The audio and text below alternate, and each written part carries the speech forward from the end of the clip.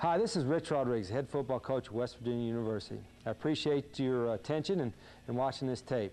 Our defensive coordinator, Jeff Castile, who also coaches our linebackers, is going to talk to you about our unique odd stack defense. He'll give you the particulars on what we do on certain formations and what our philosophy is defensively behind the odd stack.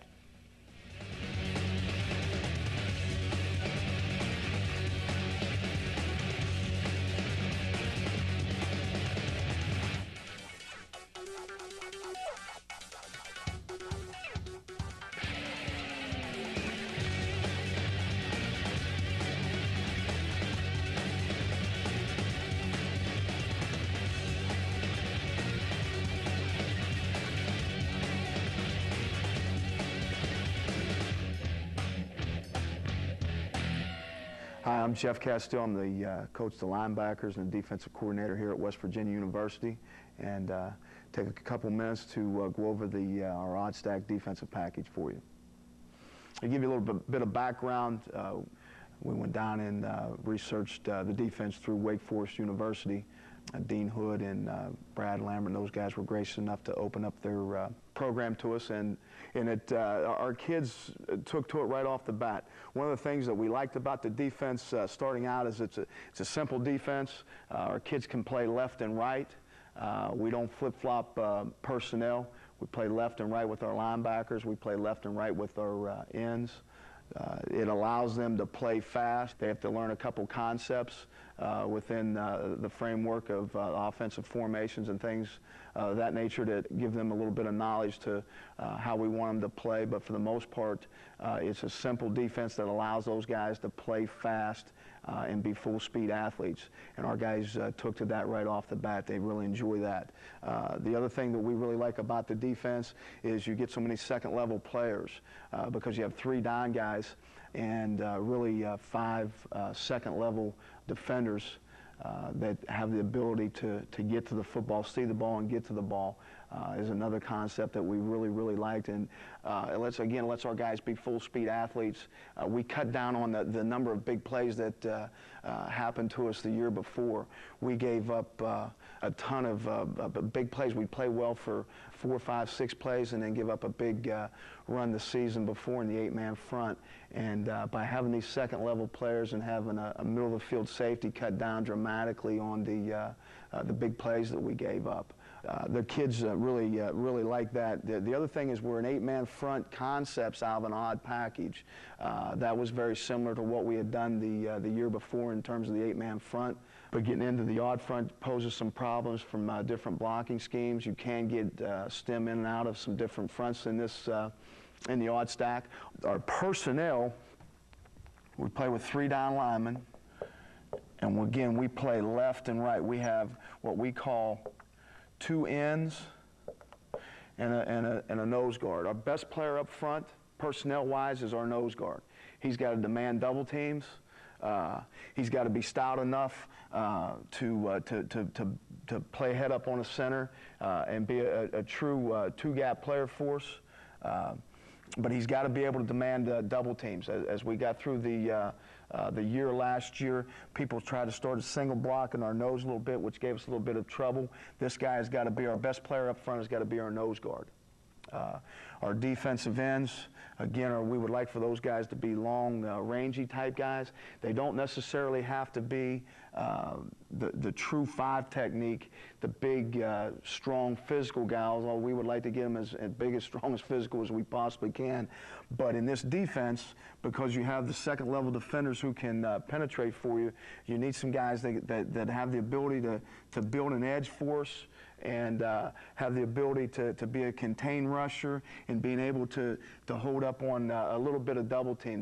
They don't get a great deal of double team because of the way we play our linebackers and our outside backers, but they have to be able to get get their hands in on people and defeat reach blocks and cutoff blocks. But again, our best player up front is our nose guard. We want rangy, athletic kids as our 5 techniques. Primarily, we would like for them to be anywhere in the 270 to 280 pound range and anywhere from 6'3" to 6'5" if we could get those. Our nose guard, again, can be the squat guy anywhere from 6 foot, 6'1", 6'2", and we prefer him to be a 290, 300-pound guy that can move. But again, these guys just go left and right. We can flip them and put them to the tight end side. We could play them field and boundary if we like to, but as so far in the defense right now, the only thing we've done really is just played them left and right. Our linebackers is what we call a Lou, a Rob, and a Mike. And again, they also play left and right. And again, our Mike is right in the middle of the defense. The best players, our best athletes, linebacker-wise, are the Lou's and the Robs. Those guys are the guys who can run. Again, the more athletic linebacker than the Mike. The Mike has to be more the tough guy. He's a downhill player. He's going to end up being a guy who's going to have to get down there and beat on the guards a little bit.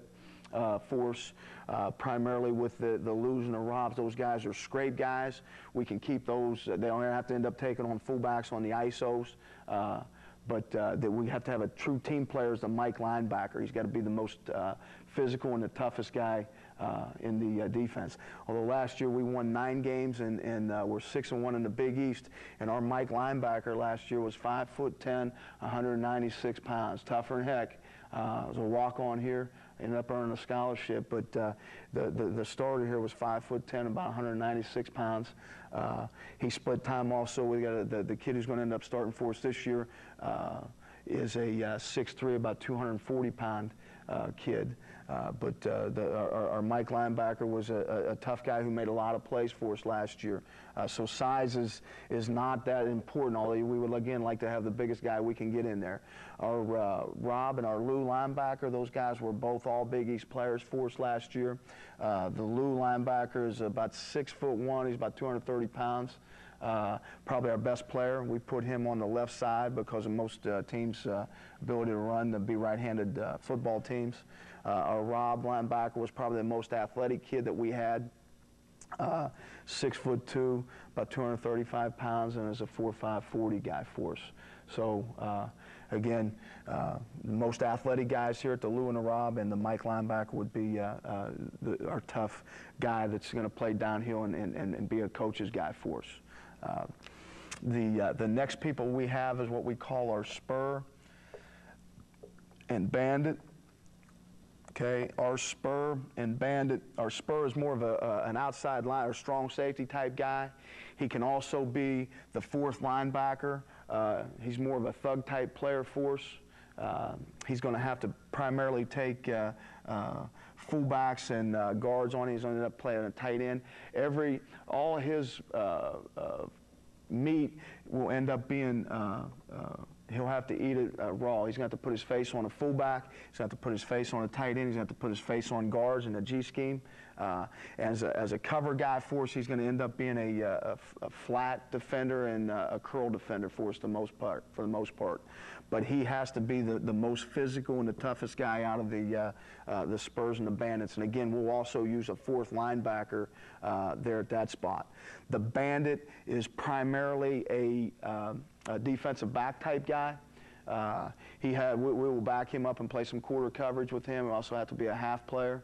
Again, the way we're going to play most of the run game with him to the open side is that most of his run game is going to get skipped to him. Somebody's going to put a face on something and skip the ball out to him, so he gets all his meat cooked.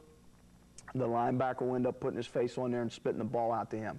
He has to be our best, one of our best players, though, because he has so much on his resume. He's got to be tough enough to go in there and play the run game for us and make plays on people in the run game. And he's also got to be athletic enough to go back and be a quarters guy. And he also has to be an intelligent guy because he's also going to make some coverage checks for us. But he's a very important part of our defense.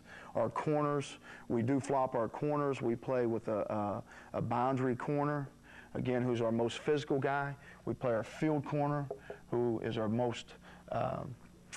best cover guy. And we also have a free safety, who is true deep third, middle free safety for us.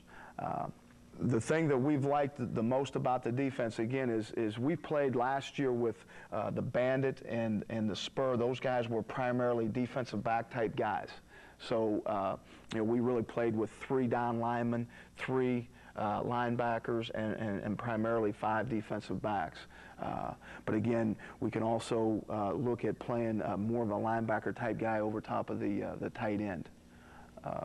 That's primarily the way we do what we look at with our personnel wise.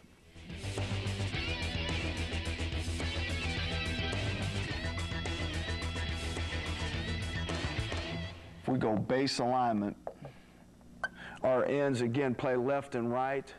They are ability alignment 5 technique guys, and by that we would like for those guys to play as tight as they can on those tackles and be a crotch split guy. Right now we're in the point where we're playing. We will also play them anywhere from crotch split to inside foot, outside foot on those 5 techniques. Okay, but those guys are ability alignment players for us. 5 techniques. Again, we don't flip them. Our nose guard is a true 0 nose. He's head up on the center. Okay. Our linebackers are Lou and the Rob linebacker.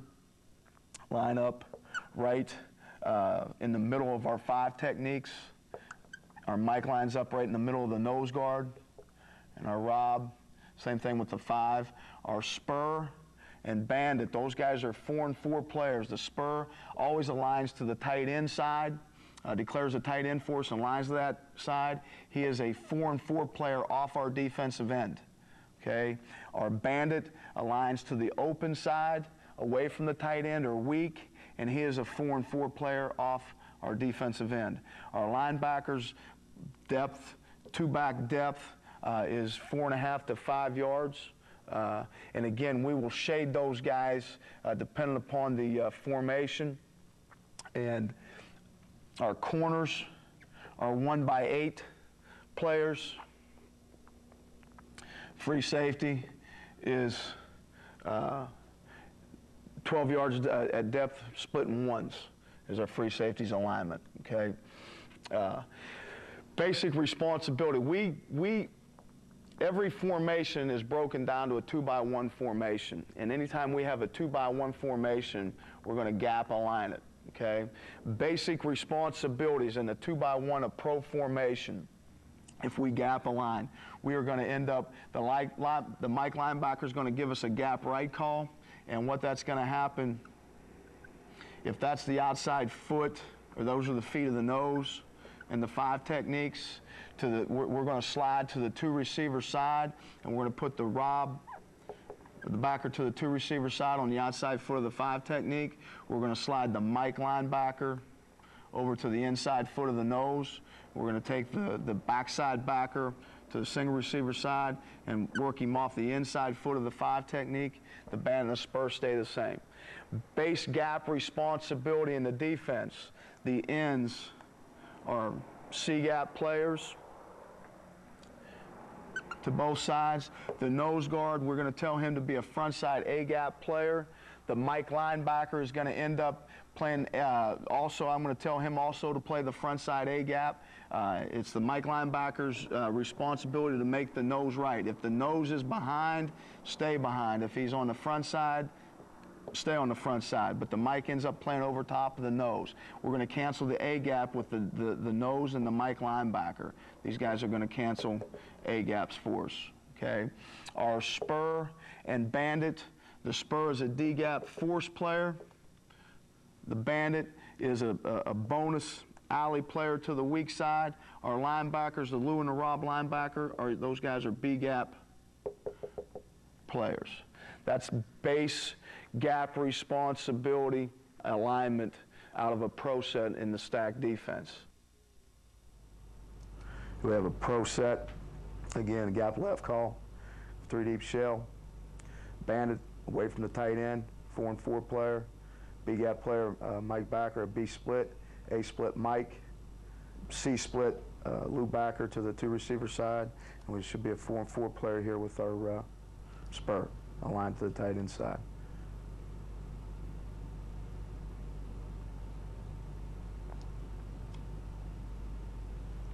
And again, we'd like for our Mike to be a little wider than that right there. He should be really working off the inside foot. Should be a little bit wider. Again, we're running the backer through here.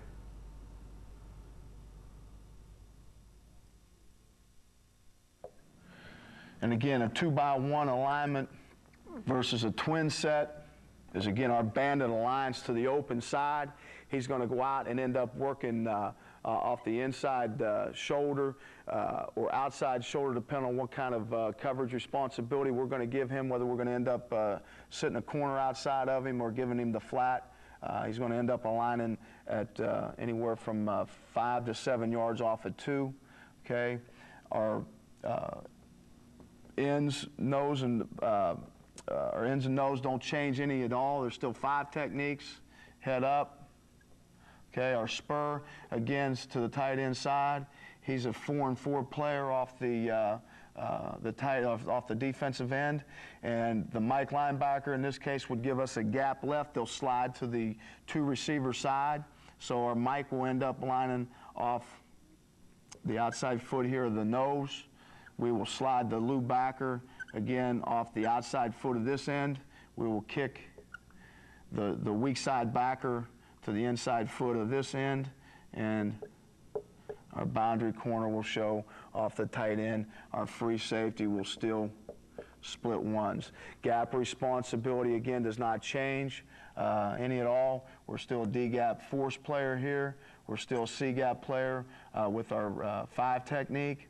We're still a B-gap player with the Rob backer in this case. We're an A-gap player with either the Mike or the nose. We're going to cancel both A-gaps with those 2 players. We're a C-gap player here, and we're a B-gap player here. We will play some different coverage here, whether we're playing 3 deep or quarter coverage, robber coverage versus twins to support the run over here. And this guy ends up an alley force player off. However, we're going to play what coverage we're going to play over here. Okay, here we are in a twin set. Again, we'd be gapped right. Corner now is our overhang guy. Band is up as a 4-4 player. Our loop backers moving around. They're free to move around in the defense. Looks like we're running him through here in a B gap stun. This is our Rob backer and the Mike. The bandit is misaligned here. He should be on the inside shoulder out here at over top of 2. Free safety again and 3 deep shell. Splitting ones.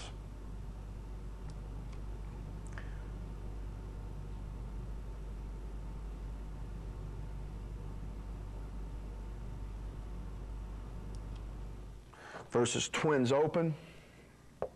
Again, our 5 techniques. Nothing changes up front for our dime guys. Okay, the 2 receiver side in this instance would be right. We'd get a gap right call from our Mike linebacker. So we're going to end up sliding to the right, gap right. Now on the back side over here, our bandit is still a 4-4 player off the 5 technique over here, okay? And to the back side for him, this is the back side of pro. Our spur now has got 2 removed, so he's going to work 5 to 7 off inside or outside shoulder, depending on the coverage alignment. Our free safety, again, is going to split ones, depending upon the coverage call, how he's going to end up playing. But we will end up gapping right, and the same gap responsibility for the spur. It's basically twins. We're going to end up being a B-gap force guy again with the Rob backer, C-gap, A-gap player off the nose and the Mike, B-gap player with the linebacker, the Lou backer, C-gap player with the end, and again we got a bonus player to the weak side of the defense. Anytime we get a 2x1 alignment or 2x1 formation, we're always going to gap align. This is a 2x1 set, twins open. We should have a gap left call. This is a spur aligned to where we declare the tight end of the 2 receiver side. We're on our 3 deep shell. Safety splitting ones. We're 1x8 with our corners. Got them tilted in. 2-5 techniques, 0. And again, we should be in a gap left call. This is the Lou linebacker, the Mike, the Rob, and the bandit. And we're kind of playing in with paper alignment right now, but we'll move our bandits and spurs in and out, and yo-yo those guys in and out off of slot receivers. Again, you get an idea of where the linebackers are going to align. Again, we have a gap left call for the linebackers, 2 receiver side over here to the defense's left. And there's our Lou Backer leveraging the football, Mike Backer in an A-gap split. Right here's our overhang guy with our bandit. As a B-gap player, C-gap player. These 2 guys will cancel the A-gaps. A B-gap player here off a flow, and a C-gap player and a bonus player on the backside.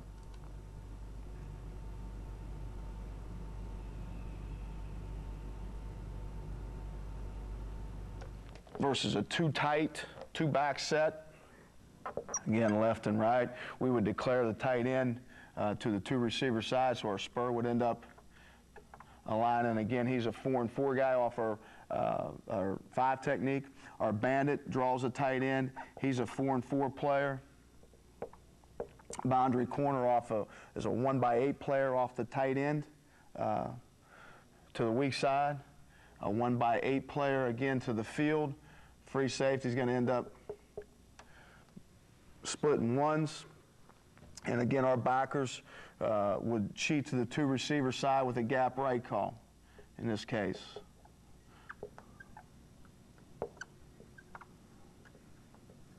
And cancel gaps. So you get an idea of how simple it is, at least for us to get lined up with our Lou, Mike and Rob, our ends playing left and right. The only people we end up flopping is our bandit and our spur and our field corner and boundary corners. Again, it lets our guys be full speed athletes. They can get lined up easy.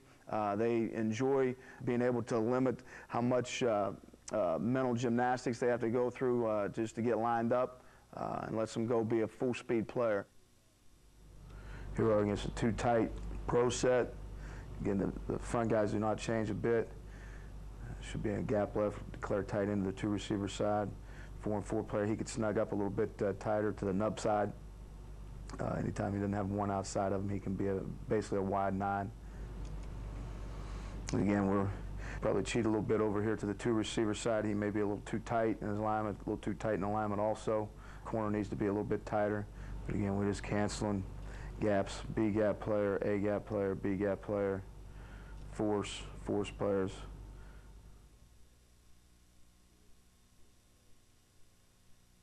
That is primarily how we line up against 2x1 formations. If we get any kind of 2x2 balance formations, we make what we call a base call with the linebackers. Our ends, again, 5 techniques. Rob, Mike, and Lou versus balanced 2-2 sets. They will make a base call, which tells them to stay right down the middle of their 5 techniques. In the nose guard, they're going to stay right in the middle of those 3 down guys. We're going to end up playing 6 people on 5 blockers. Our corner, our bandit, again, we'll go away from the tight call. We declare tight end to the right in this case, right here. Our spur's going to go out and treat that just like they do twins. Our bandit's going to end up walking out and playing the inside receiver just like they do twins. We'll run a single safety defense, base out of a cover 3 or man-free concept, and we end up canceling gap responsibility with these 6 guys. Again, we're straight C-gap player here, B-gap player, A-gap player with the nose and the mic, C-gap player, a B-gap player with our Rob. We will tighten our linebackers down a little bit versus 1 back. We'll tighten those guys down to 4 to 4.5 because of having to get down into, we see so much zone out of that look right there. But we are straight gap players in here. We're now a straight B gap player, straight A gap player, and a B gap player with our linebackers. We're going to try to get those guys downhill. We like for them to play gap responsibility from the outside in. It allows those guys to be a little bit undersized and be more of a rip and run type linebackers. Especially versus the zone scheme and things like that. And like I mentioned before, our Mike linebacker was a 196-pound player for us last year, and we won 9 games, and we're in the top 30 in run defense.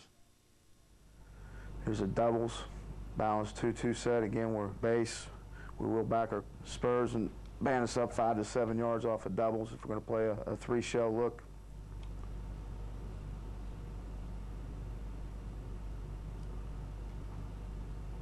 Just playing 3 deep, bringing a 4th rusher.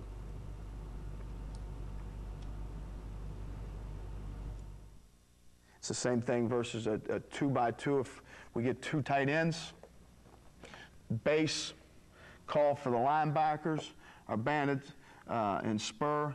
Again, our 4 and 4 guys off our defensive ends, no different when a tight end shows for them. Same thing with the bandit.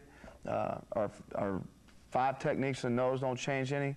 And again, our linebackers will tighten up and be play from 4 to 4.5 yards of depth right down the middle of our down lineman again. Gap responsibility, nose and the Mike are going to cancel the A gap. We're going to end up being a B gap player with our outside backer, C gap player here, D gap force with our spur, C gap player, B gap player with the Lou, D gap player and run the safety in the free safety in the alley. Here's a balanced 2-2 set. Should be a base call with the linebackers, put them right in the middle of the 0s and the 5s.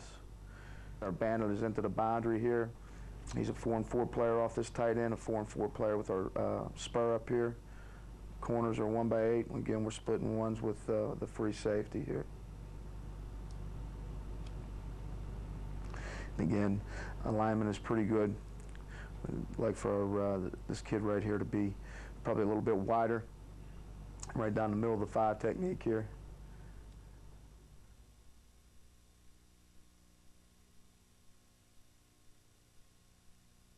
If we get any kind of overload formation, a 3-by-1 set, we make a pull call and a pull alignment. What's going to happen here, again, our down guys don't change any at all. What's going to happen, our spur is going to end up leveraging 2 like he normally would when 2 is loose. Okay, and he'll align, again, anywhere from 5 to 7 yards and shade according to whatever coverage we're going to end up having him in. Our Rob linebacker now we'll get a pull call from the Mike, and he's going to go out and leverage number 3, and we would like for him to be about a 3-by-3, 3 yards outside of the tight end, and at least 3 to 4 yards of depth. He's going to end up replacing the spur. We're going to pull our Mike linebacker. He's going to line up over top of the guard. We're going to pull the backside backer, in this case the Lou backer. He's going to line up over top of the weak side guard. And again, our bandit doesn't change anything. He's going to be in 4 and 4 player off of our end. Get our corner. Free safety, again, is splitting ones, and we play from there. The difference in the gap responsibility is now is he's not going to, the Rob backer is not going to be a D-gap player force, still a C-gap player with our end. We're going to be a B-gap player with our Mike linebacker. We're going to be a step and stack player with the Lou, action away off the nose guard. He's going to end up making the nose guard right. We'll cancel both A-gaps with those 2 guys, and we'll end up being a B-gap fold player with our backside bandit in gap responsibility. Trips over here to the left. We have a pull call. It's a spur over top number 2, leveraging number 2. The Lou backer, leveraging number 3. Should be 2 to 3 yards outside of that tight end. Over top of the guards with our Mike and backside Rob backer. Here's the bandit. Again, the corners, free safety, nobody changes in a 3-shell.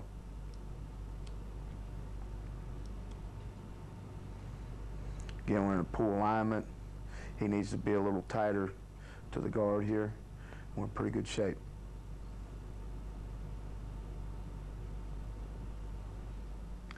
If we get too tight, again, we get a 3-1 set. We do the same thing. We end up using the boundary corner as a cutback player force. Mike backer lines over top of the guard. Our Rob backer, again, is a 3 and 3 player off the tight end, and we play from there. Again, a D-gap force guy, B-gap player, a step and stack guy, player with our Lou back and our nose, C-gap, D-gap force, and a cutback player with the backside corner. Free safety, again, splitting ones. So that's primarily the way we would end up. On any 2-by-1 formation, we have a gap alignment. 2-by-2 is a base alignment, and 3-by-1 is a pool alignment. And that's base alignment and gap responsibility out of the stack defense. Here's an empty set. And again, the way we're going to end up playing empty, this kid needs to be a little bit more apexed over towards the outside hip of this 5 technique to the field at about 6 to 7 yards. But nothing really changes. We just treat it as a pull call with the trips and just balance up on the backside out of an empty set.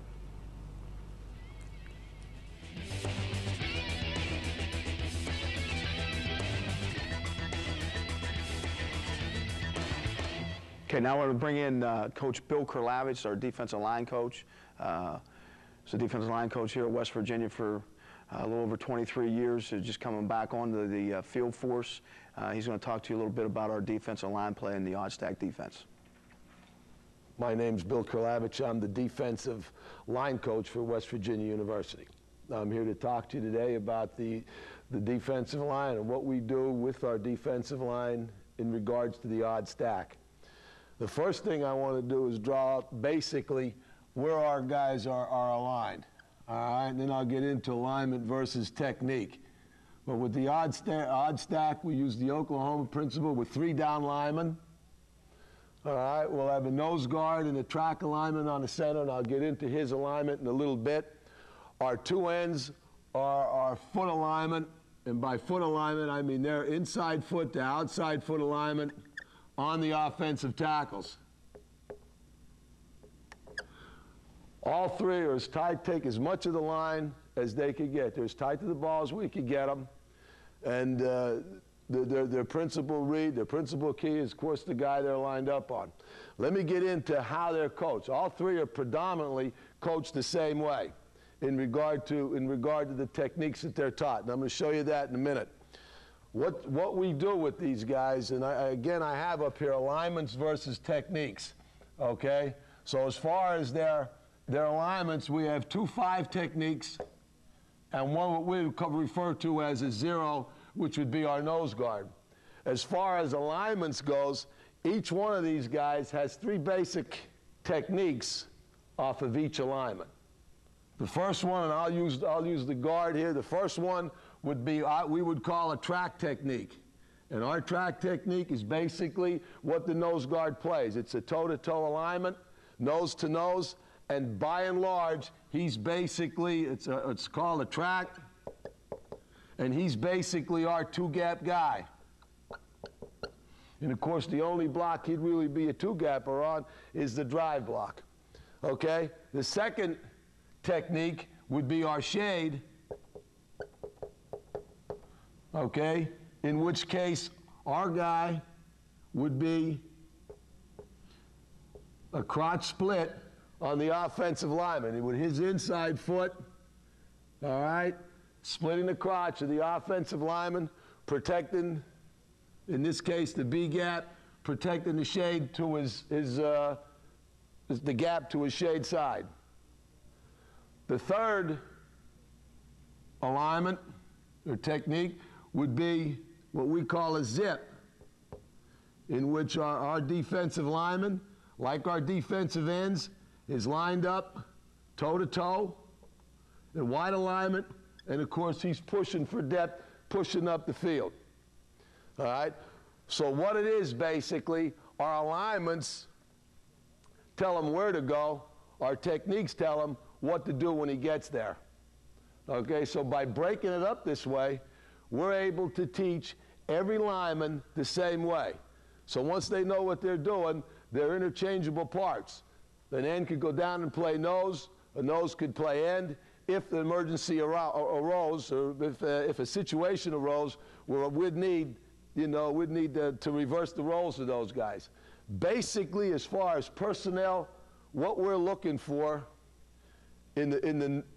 obviously, just by the configuration of the of the defense with the nose and the two ends, the best player, the most dominant player, has to be our nose guard. Without question, he's a guy that's got to be able to control the situation, to be able to control the run inside. He needs to draw two to block him somehow, either with the double team or the chip or some type of combination block. He needs to have two guys blocking him. He needs to use up two. And what it is the primary block that he's going to see is either the full lead, okay, the full lead, or the chip, in which he'll start him front side, and then he'll chip off to the near backer, to the Mike backer.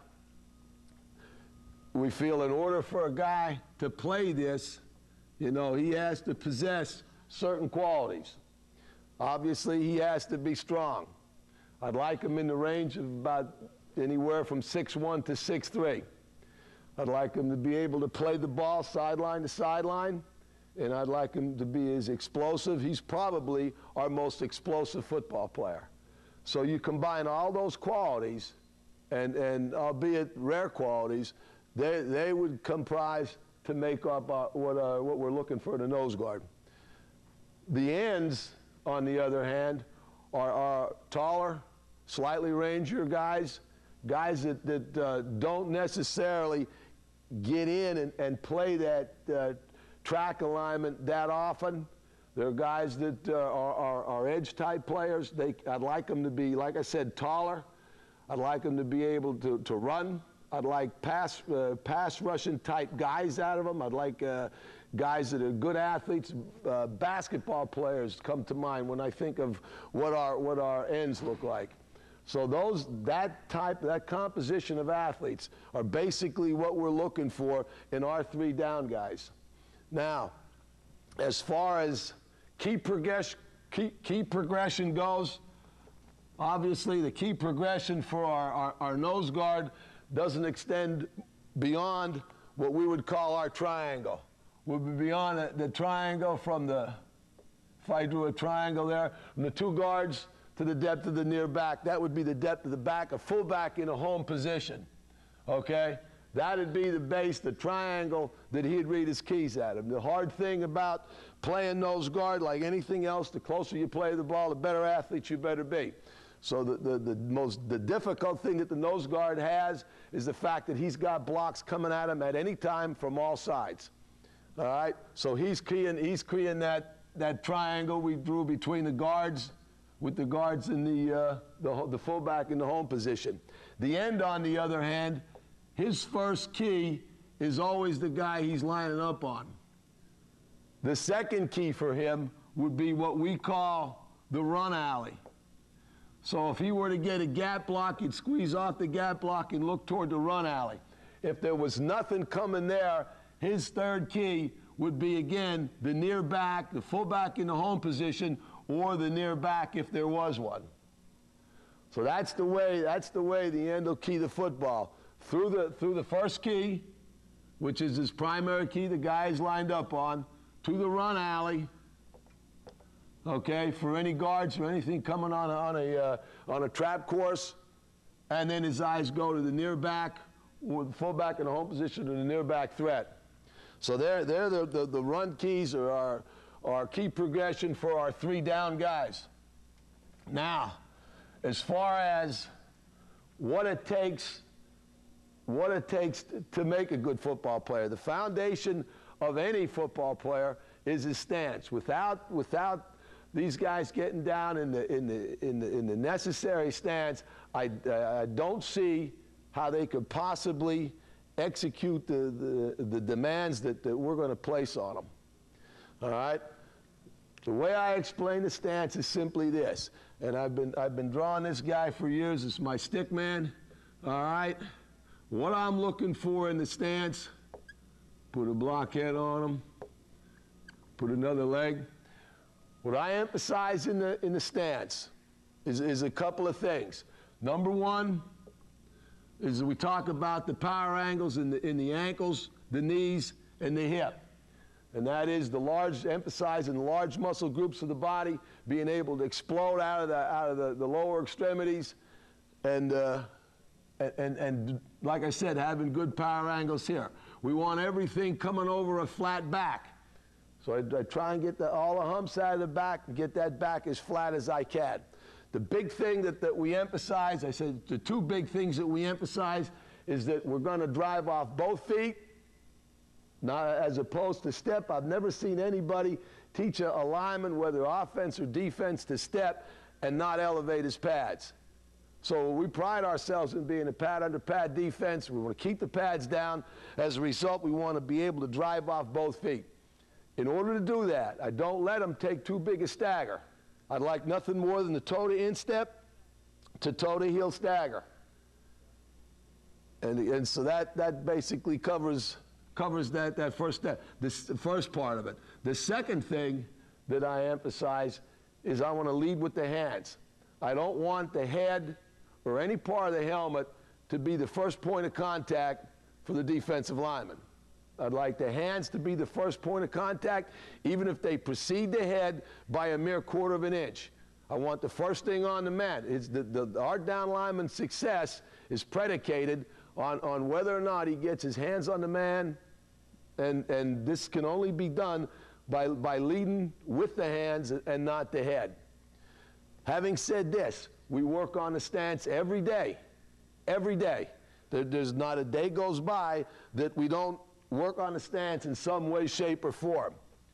Now, no defense is complete without movement, without doing some kind of movement. The worst thing in the world is a defense that we can do is give the offensive line a stationary target. Rather, I'd like, moving targets are harder to hit. So what I'd like to do is just talk about a little bit about our slant and angle right now. Slant, and let me just get it up here on the board. Anytime that we go to the tight end, we're going to use the term slant.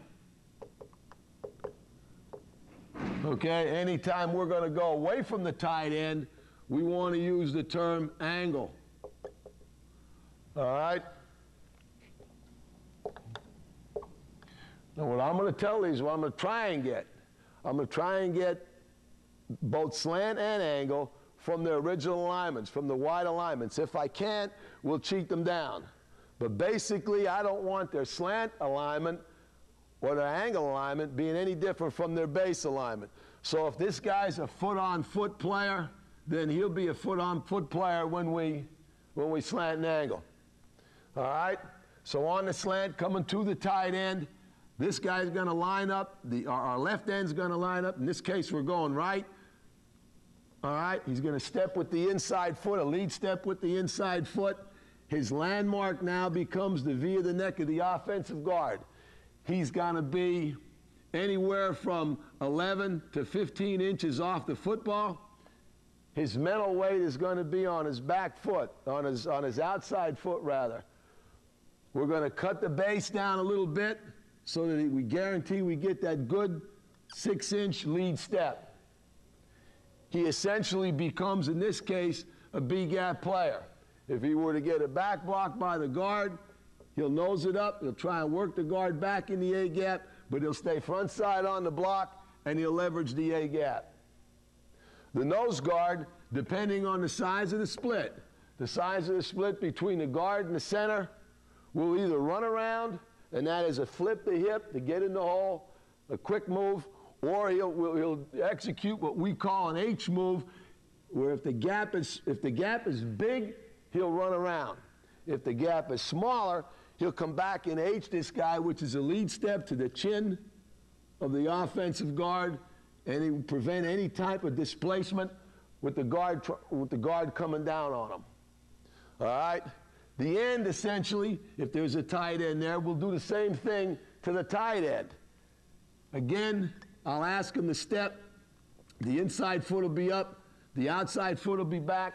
We'll always try and step with the stagger foot, which would be the furthermost back of the 2 feet. Again, he does the same basic deal as the nose guard does. He steps to the tight end and looks to blunt any down block by the tight end if one were to happen, while at the same time he leverages the C gap inside out. He doesn't look to cross the back block or the down block, but rather stay inside it, get frontal on it, and again, leverage the C gap. Okay? That would be our slant technique. Our angle would be going just the opposite way. All right? Again, from that wide 5, that foot-to-foot 5 alignment, we're going to cross face. We're going to be 11 to 15 inches off the ball. Our landmark is going to be the V of the neck of the offensive guard. Our intention is to leverage the B gap. And so he's going to do basically the same thing that the left end did on slant. Nose guard is going to run around their H depending on the size of the gap, the width of the gap. The backside end with no tight end here, okay, we'll just take a quick step out to the line of scrimmage, not get any further up the field till he gets a feel for what's going on.